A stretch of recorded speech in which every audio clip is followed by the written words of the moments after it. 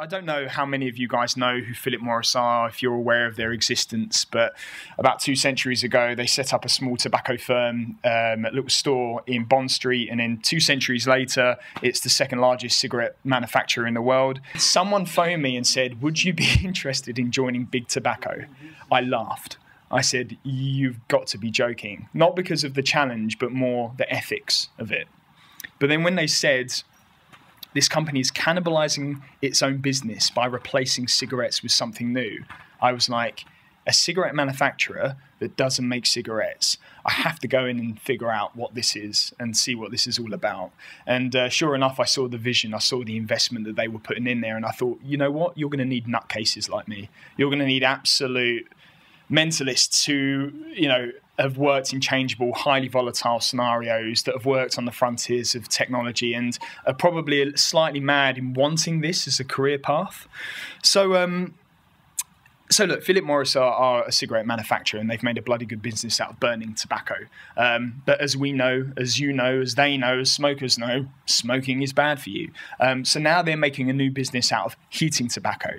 And they've invested around $6 billion over 10 years investing in smoke-free technologies. Things like IQOS that reduce the harmful components in cigarette smoke by about 95% by heating the tobacco. And Public Health England have said that these are better alternatives to cigarettes, but they're still harmful.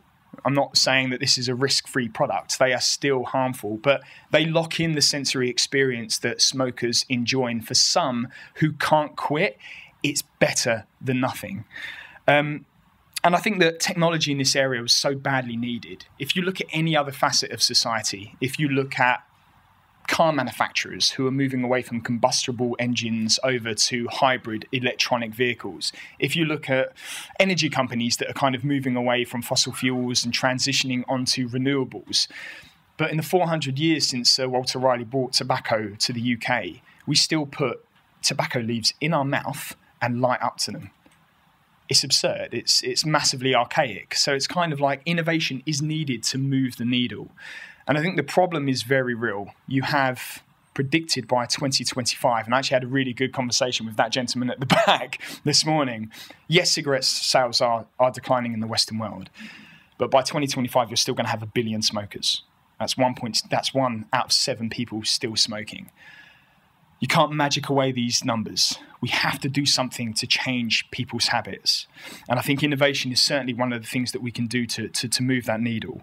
And so we've invested heavily in innovation. We have an innovation bootcamp, we have a creative lab, and we've patented around 4,500 pieces of technology. And we also have facilities in Lausanne in Switzerland and Singapore with 400 scientists working around the clock to develop smoke-free technologies. A portfolio that's wider than just cigarettes.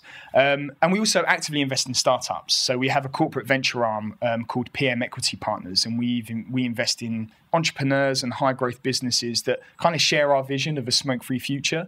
And we're also investing in areas that we would love to move into: environmental health, sustainability, diversifying our supply chains.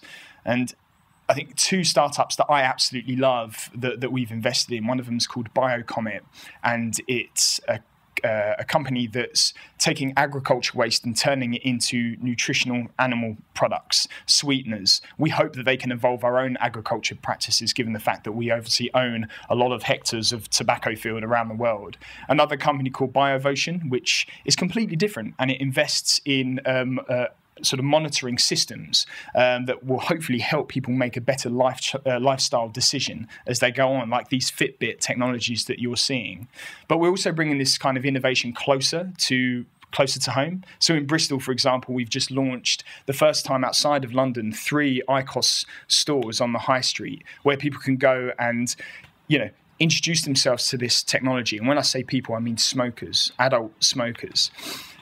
And we've done that because we commissioned some research last year by Frontier Economics that actually found that Bristol could be the first city in England to go smoke-free by 2024, but they will still need 56,000 smokers to either quit or switch to a better alternative.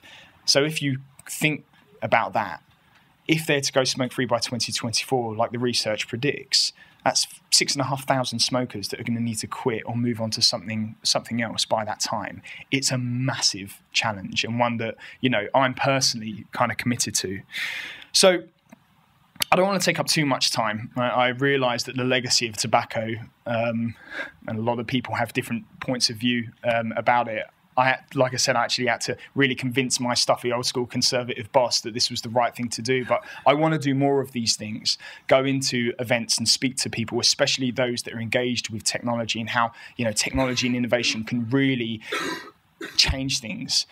So just in closing, and I'd love to kind of take some questions from you guys afterwards and meet as many of you as possible. But it was interesting sort of going on to the Fireside Summit, and it said that fire has been sort of the centerpiece of human development for years. But as we know, it can be a force for good and bad. And I'm just really hoping that in my capacity at Philip Morris, I can help us move to replace cigarettes a great deal faster. Thank you.